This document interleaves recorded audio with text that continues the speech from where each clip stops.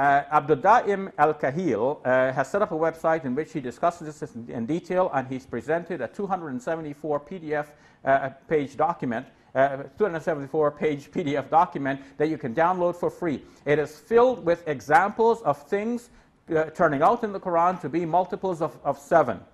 Now, there's so many that you can hardly credit this to coincidence. We know that if you pick a number at random, for it to be a multiple of 7, the chances are 1 out of 7.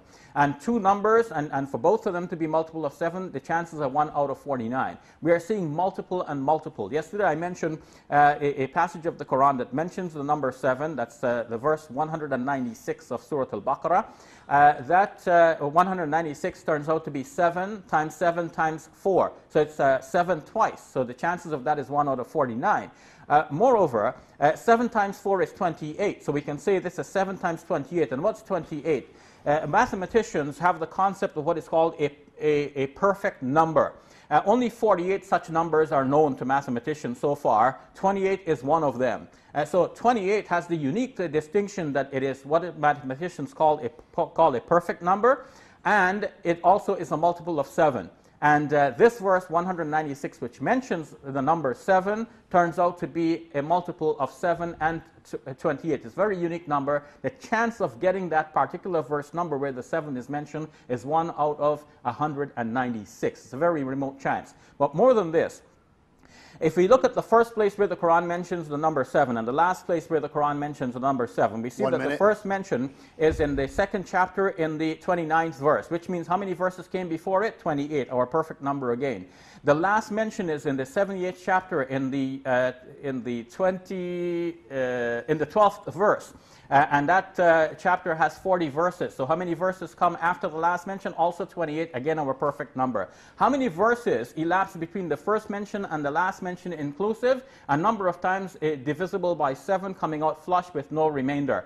Now, how does all of this play out in a document like this? Is this mere chance? When we know how the Quran came to be revealed and documented, collected, and recited over time and transmitted in writing, we see that nobody actually planned it to come out like this except the invisible hand of God that worked on it to make sure that these coincidences arise like this. And this is not mere coincidence, this is proof that there is the Quran is an inspiration from the Almighty God. What if, for example, about the Quran being the Word of God, as I demonstrated, that it has these numerical patterns in it, things multiplying to a perfect multiples of 7, and the perfect number 28, which according to mathematicians is a concept. So how does that get into the Quran if the Prophet Muhammad, peace be upon him, is not being inspired by God? This would actually answer all of your things about intellectual and spiritual reasons for believing in a prophet, because now we have here the obvious signs that the hand of God is in this book.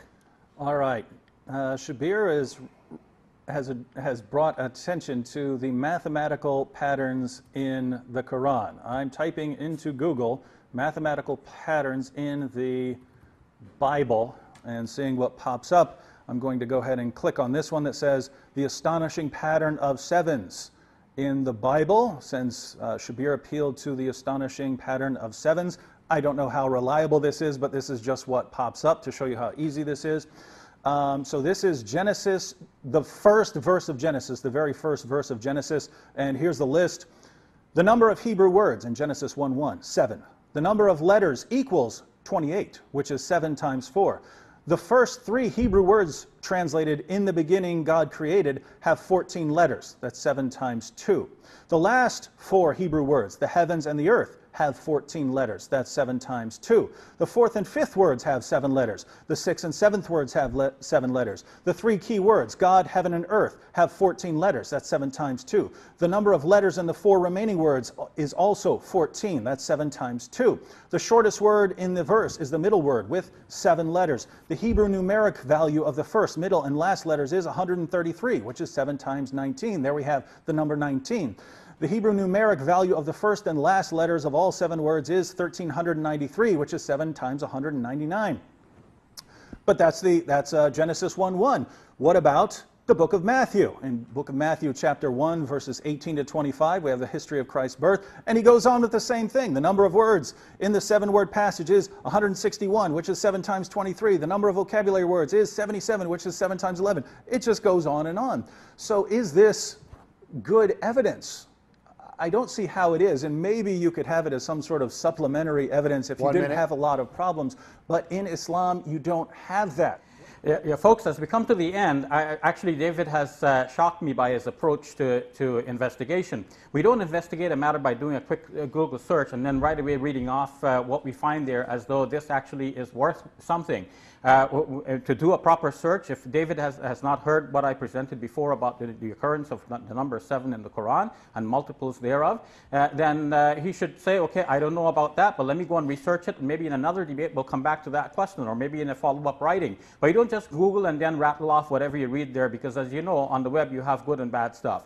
What he has just looked into, and actually I've looked into this in some detail, appears to me to be the work of Ivan Panin, who wrote a long time ago, but Christians have not followed up with his work, and they've actually refuted it, and they found that these patterns do not exist, that sometimes he fudged his data, he was very selective, and he even tried to rewrite his own Greek New Testament in order to make the numbers agree. So, you know, if the numbers were supposed to come out of the book, but now you have to rewrite the book to make the numbers agree, then your methodology is faulty. We're talking now about the method applied by Abdudaim Al-Kahil. His website is kahil7.com. You go to the website, download a 274-page PDF document, study that document, and then refute it, and then we'll talk. But don't go Google search as though, you know, that's not befitting of a scholar anyway. And we are here as two scholars. We have doctor titles. We have an academic responsibility to approach things properly.